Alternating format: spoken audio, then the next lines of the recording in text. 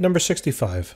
A graph of v of t is shown for a world-class track sprinter in a 100-meter race. A. What is his average velocity for the first 4 seconds?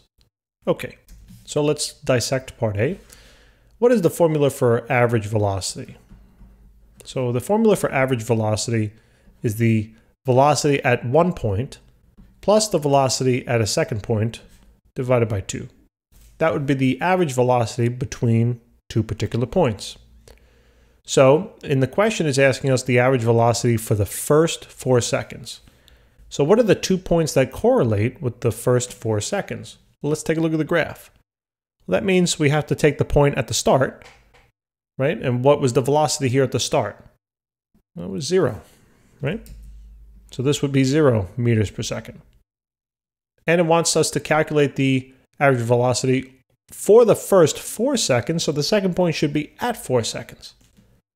And what's the average velocity here at this point? Well, it looks like it'll be about 12, right? So this will be about 12 meters per second. So now we have all the information we need in order to calculate. So let's go back to the formula. So the average velocity is equal to the velocity at one point, 0, plus the velocity at another point, 12, all divided by 2. So the average velocity here will be equal to 6 meters per second. Easy peasy. Let's take a look at part B. So now it says, what is his instantaneous velocity at t is equal to 5 seconds? Okay. So the instantaneous velocity for this particular question. Now, let me, hold on one second. Let me change the color here. Okay, so instantaneous velocity at t is equal to 5 seconds. You might say to yourself, oh, well, wait a minute. It's talking about instantaneous velocity. So I have to find the slope because I know in other problems I've had to calculate the slope when I'm talking about instantaneous velocities and stuff like that, or accelerations, or whatever the case is. But not in this problem. Why? Well, you have to always consider what graph you're being given. So in this particular graph, we're considering the velocity versus time. So if you had a position versus time graph, let's say P and T, right, or a displacement graph, and let's say they gave you, the curve something like this, right, and they wanted you to find the instantaneous velocity at 5 seconds, what you would do is you would go up to the graph, draw the dot, and then, I'll put the dot in a different color, and then create your straight line, right, your tangent line. Okay, and then what you would do is you would calculate the slope. But why? Well, remember, the slope is change in y over change in x. What are the units of y in this graph? Well, it's displacement, right? So displacement has units of meters.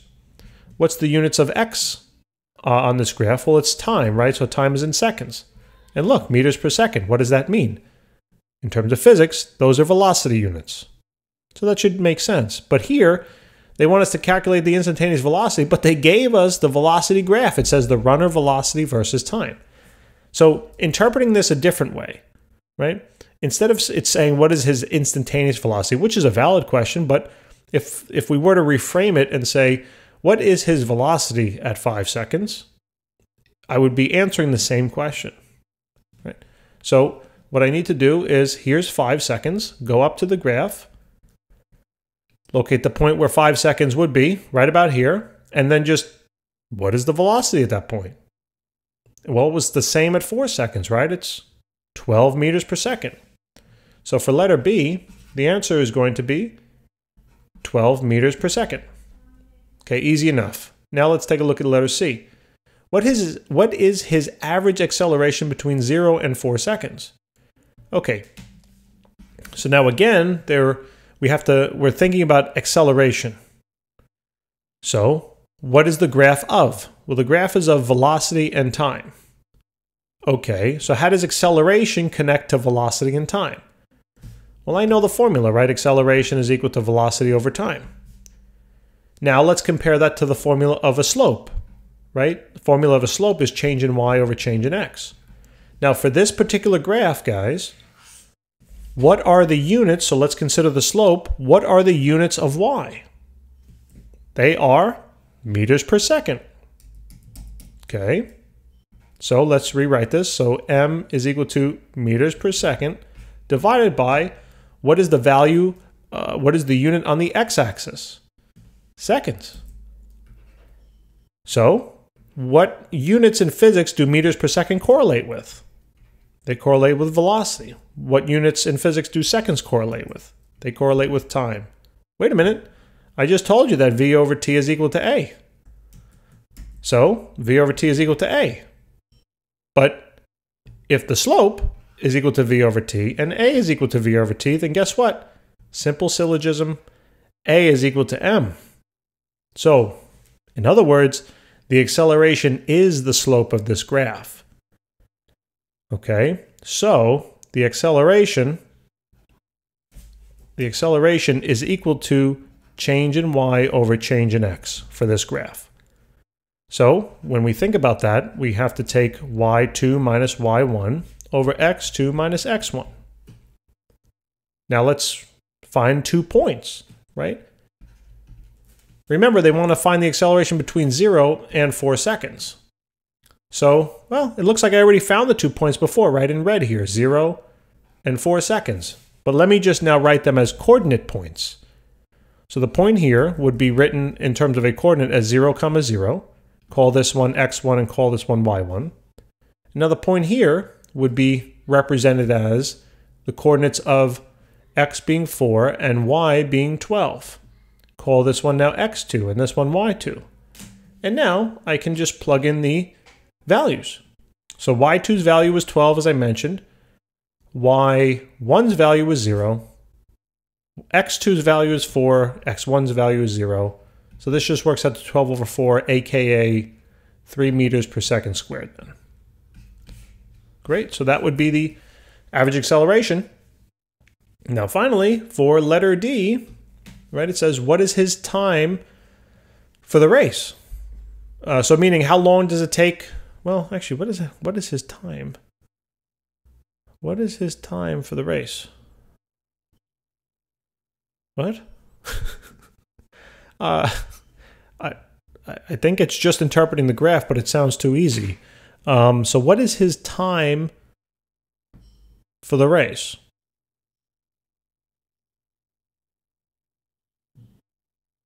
I don't know what that exactly does. Do they mean what is his, like, I don't know what exactly they're talking about here.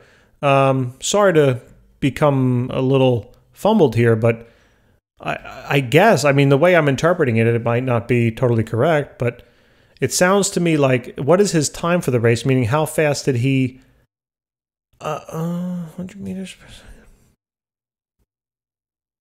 I don't exactly know what the heck they're asking for, except just how long did it take him to complete? Oh, never mind. Sorry about that, guys. You had to wade through that with me. All right. So, what they're saying here is that it's a 100-meter race. Okay? And we have in this graph, we have his velocity and whatnot. Okay? So what we're going to try to do is see how long it takes for him to cover 100 meters. Okay? So that's really what the question's asking. Sometimes these questions are a little ambiguous, but I think we can figure it out. So essentially, let me reframe D in terms of a better worded, in my opinion, question. So how long does it take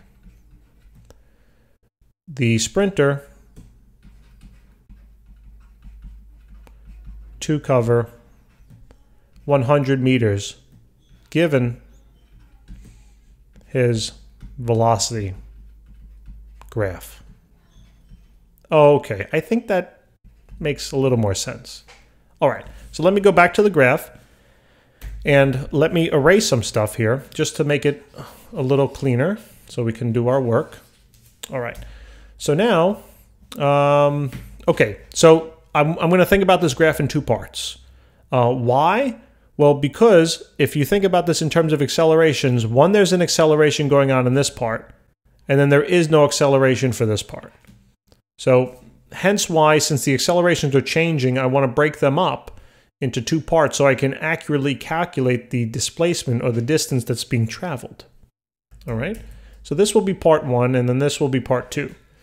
So first, for part 1, let's calculate his displacement. Okay, so for part 1, let's calculate his displacement. Now we know in terms of part 1, the time value is 4 seconds because that's how long part 1, the way I framed it, lasts. We also just found his acceleration before, his average acceleration during this period. It's 3 meters per second squared. That's the value we found over here, right? The initial velocity we also know, right, because he's starting at 0. So we do know that. That's 0.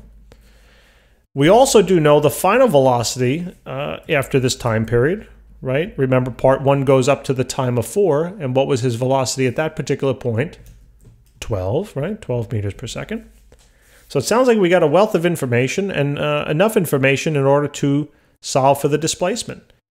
So we can choose a couple of ways to do this. There really is no one particular right way, but let's choose this formula.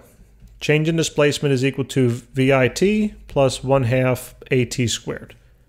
So change in displacement would be the initial velocity, but we know that that's 0. So what happens to this whole term? It goes bye-bye. Plus 1/2, now times the acceleration, which was 3, and the time was 4, and that'll be squared. So let's see how far he traveled now. So 0.5 times 3 times 4 squared becomes 24. So this is 24 meters. Okay, great. So 24 meters. All right. So what I'm going to write over here, I'll write it above here. So at 4 seconds, he traveled 24 meters. Okay. Now tell me, how much longer does he have to go? Remember, it's a 100-meter race. Okay, so I don't know if you're talking to the computer screen, but that sounds good. We would take 100 meters and then subtract out the 24 meters that he just traveled to find out how much he has left. So how much would that be? 76 meters. So he's got 76 meters left to go, right? Now we're entering phase 2 of his velocity, right? This particular part. So tell me, what do we know about now phase 2? So I'm going to write phase 2 over here on the bottom right. So for phase 2, what do we know? We know the velocity he's traveling with, right? The initial velocity, which would be the start of part 2, is 12. The final velocity of part 2 is going to be, right? It's just going to continue on out, is going to be 12 as well. Okay. Now, why is that? Well, that is because there is no acceleration, right? If you were to think, what's the slope of this line? Remember, the slope of the velocity versus time graph will tell you the acceleration. What's the slope of a straight line that is perfectly horizontal? 0. Okay, great. So that's the acceleration. The time now, let's say the time is what we're trying to find. I don't know what the time will be. All right. And I also know just what I just calculated before, that he has 76 meters left to go. Okay. So can I find the time given the information I have? And I think we can, right? Now, which formula would you like to use? Right. So we can use a whole bunch of them, right? There's a couple that we can use. So it doesn't matter to me which one you choose. Some might be, harder than others. One formula to use would be the displacement is equal to initial velocity times time plus 1/2 AT squared. All right. Why don't we, since I just wrote that down, why don't we use that? Okay. So another one, right, might be just you could think about it in a simpler form, but actually this formula will work out to be simple nonetheless. Why? Well, let's start it. Change in displacement, which is 76, will equal the initial velocity, which is 12, multiplied by time, which is what we're trying to find. Plus then this piece. But what's the acceleration, guys? 0. So what happens to this whole term? Bye-bye. So there is no piece on out here. Okay? So problem just works out to be this. All right, and this would have been the simpler formula, like I was saying. You could use a couple of different formulas. Could have just gotten down to the simplicity right away. But if I got to solve for time now, I'm going to divide out the 12. So the time here, so let's do 76 divided by 12. So it works out to be 6.33. 6.33 seconds.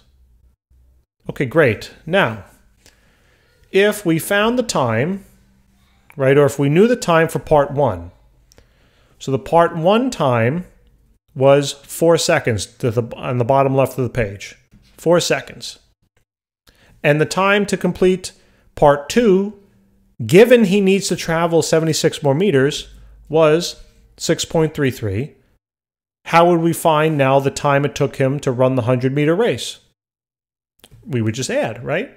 So essentially the formula is the total time. The total time is equal to the time from part 1 plus the time from part 2. So the total time of this race is going to be the 4 seconds from part 1 plus the 6.33 seconds from part 2. And when I add them together, I get 10.33. And I wasn't even considering significant figures here, but it probably would work out to be 10.3 or something like that, or just 10. All right? And that's in seconds. All right, guys, thanks a lot for tuning in. Easy question, but interpreting what's being asked, for, in my opinion, for letter D was a little tough. But you may not have as much difficulty, so that would be my hope. Thank you guys for tuning in, and I'll speak to you soon. Remember to subscribe.